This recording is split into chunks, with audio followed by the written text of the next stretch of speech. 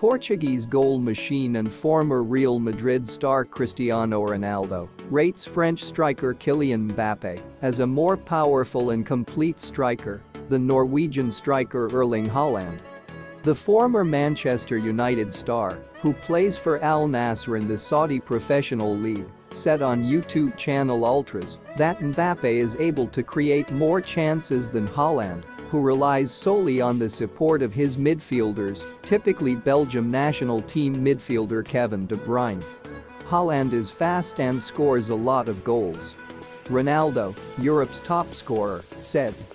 But if Kevin De Bruyne retires, Haaland's goals will dry up. He's an unbelievable goalscorer, he's physical, he's good on the ball, he shoots too. I'm good at it. But it's not enough. Haaland needs a creator like De Bruyne. Compared to me in my prime, it was easy to create something from nothing. That's the difference.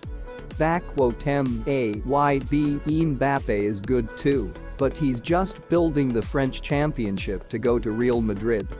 They currently have a great player in Bellingham and Vinicius Jr. who is developing into a great striker building a team.